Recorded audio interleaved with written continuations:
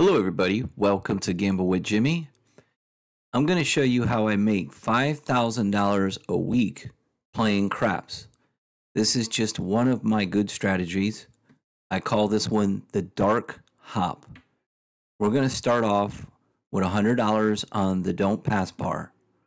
We always try to protect it with a 6-1-4-3 hop. Now what I'm doing on this strategy is I'm hopping each individual number. So I just hit the 3-2-5 hop. That's a one-time bet. I had the 3-2 and I had the 4-1. The 4-1 loses. The 3-2 hits, $5 pays 15 to 1, which is $75. Now what I'm doing is I'm using the don't pass as a hedge to reimburse myself on a lot of the losses that I get. So for example, I just lost trying to hop the 6 and I made $100. So now I'll open up every time you see me put a bet on the come. It's not the come bet. I'm just showing you that I'm hopping the 6-1 and the 4-3 for $5 each. Sometimes I'll increase it to $10 each. So I'll lose that bet. Now I'm coming in on the 6 hop, which is the 4-2 and the 5-1, and we failed, but we hit the 7, so we make another $100. So every time I will protect on the come out my don't pass. And I don't really care about the money that I lose on the come out hops. It pays for itself. All I have to do is save 1 or 2 in the whole session, and it totally pays for itself. So we finally hit the 6 hop, we hit the 5-1, and it pays $75 profit.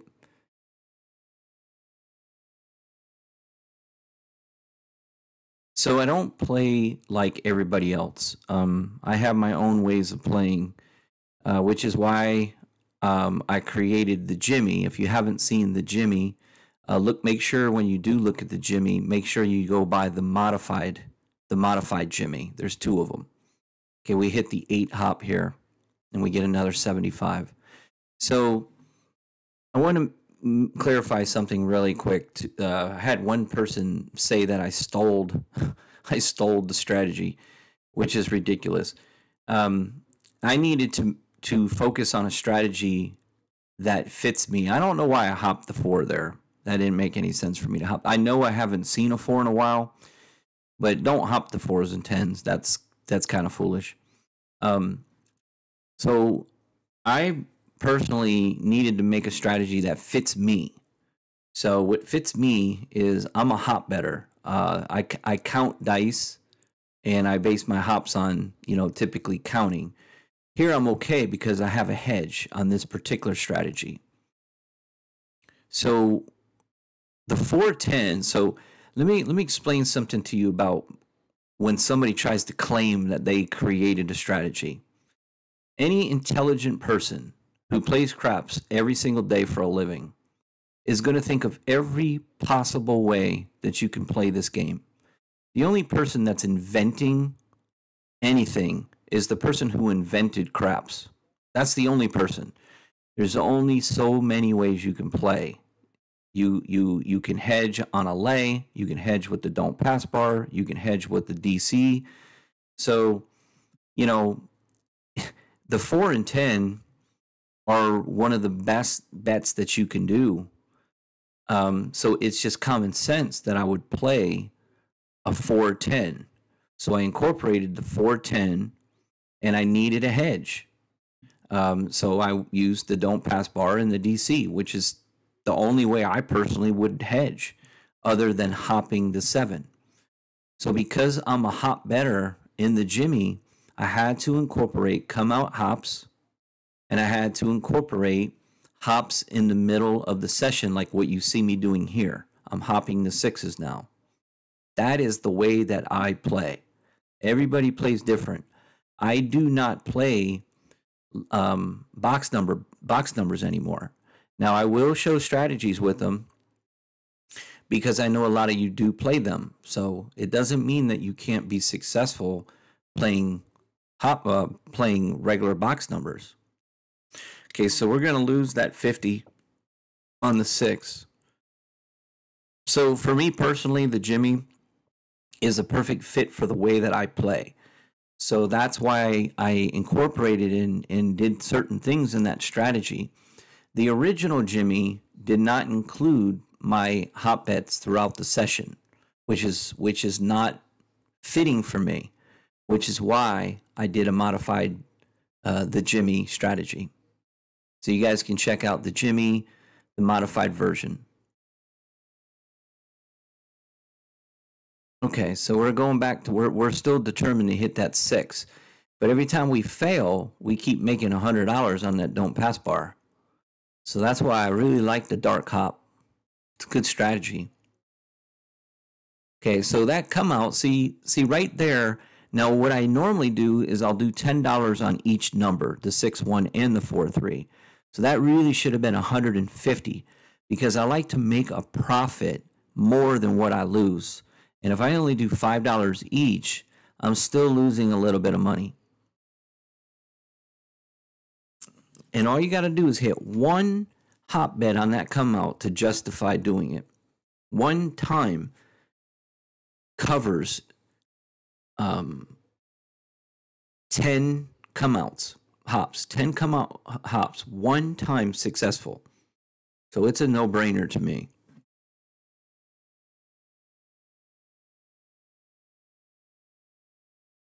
Okay, so here I'm going up more. I have $10 each on the 3, 2, the 4, 1, and the 2 9s. So if I hit one of those, I'll get $150. I'm gonna lose $40 there. And I keep firing. Now I'm at 15 each.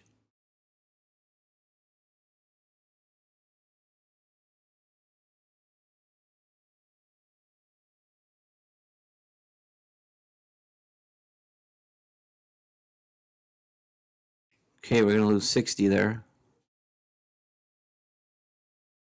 So a lot of people, they're too early to judge, and they see something and then they either immediately make a comment or think negatively. So patient people, in my opinion, are more intelligent people. Should always be patient to see things. And so we're gonna lose their 200. We get 100 back. So we lose 100 there, plus all the other losses. But just keep watching. You'll see. You'll see. There's a intelligence behind my madness. So that's another time that we should have won 150, and we only won 75. So we actually lost a quarter, about $30 there. So I usually, like to do 10 and 10. Now, I went up on my don't pass. I'm going bigger on my protection. And you want a 6, 1 or 4, 3 there because you get $375 and only lose 200. Okay, so here's where you'll see why I do what I do. Just pay attention. Okay, so that's not the big hit. That's not the big hit. That's the small one. Okay, that's just the normal one that pays $375 on the 3, 2 on $25. You guys will see in the session what happens here. Now, I think only one time I increased my don't pass. On this type of strategy, I increase the don't pass when I'm losing a lot of hops. So if I've lost like $200, $300, $400 in chasing hops, I'll increase my don't pass.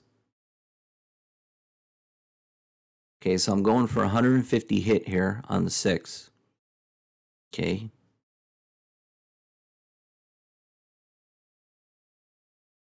Okay, now I'm going for another one. Okay, we've been hitting a lot of 5s. A lot of times I'll like to do 2 hops at the same time. Okay, so that's a good one. So we're getting all of that money back. We're getting it all back. Why would I want to put a quarter on a 6 or $30 on a 6 to make $35? Why would I want to do that? Okay. So we're going to lose that come out for the hot bets, the hedge.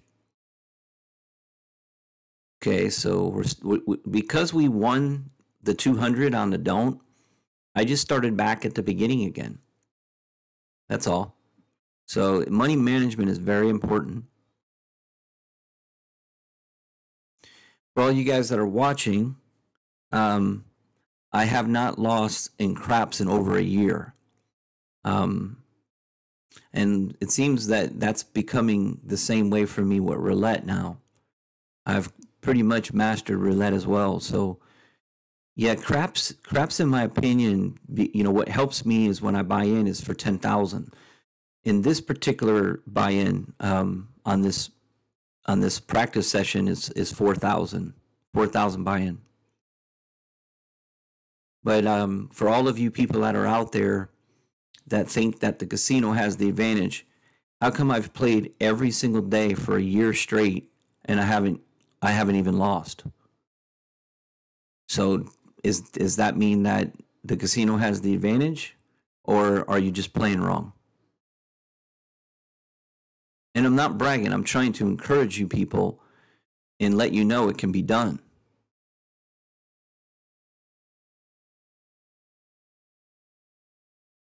Okay. I think this is where we hit a good one for. I think we hit a good one here for 750. Now we would have hit it for 1125 had we not hit it here. So we hit the 5-3 here because I was going to keep going up. We would even got to the $100 and $200 level per hop, which is the cap, which would pay $3,000. It's just the way that I play, guys. That's just how I play. What I probably would have done is when I got to the $100 level, I would have stopped, and then I would have waited for that don't pass to finish, and then I would have probably put like $1,000 on the don't pass, and I would have started going up on my hot bets on that 6 and 8. That's what I would have done.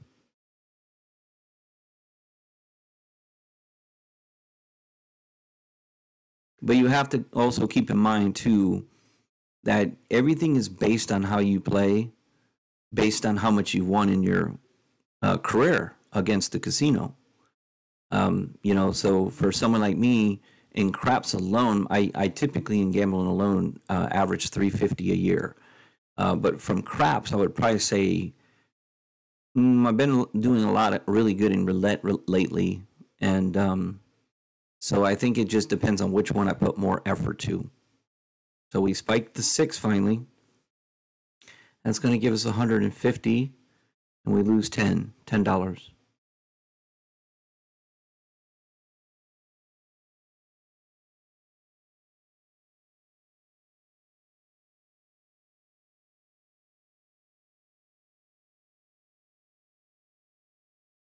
Yeah, I made a video earlier about subscribers sending me strategies. So any of you subscribers out there that would like me to film and have your strategy on one of the sessions, I'll mention your name and who gave me the strategy. But make sure you put it in the comments. So here again, we lose on our hop 9, but we win $100. So we did really well with the don't pass. I don't think we got picked off one time on that don't pass, which is pretty amazing. It's pretty amazing. Okay, so we started with 4,000.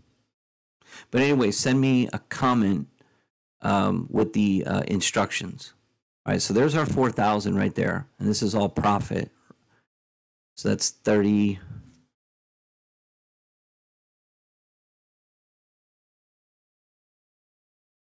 I think we got 700 in black, so 8, 9, $955. $955 in like 15 minutes. So yes, $5,000 a week is very simple. It's very simple. Okay, guys, give me a like and subscribe if you haven't subscribed. Would love to have you aboard the channel. Thank you guys so much for your loyalty. Appreciate each and every one of you guys.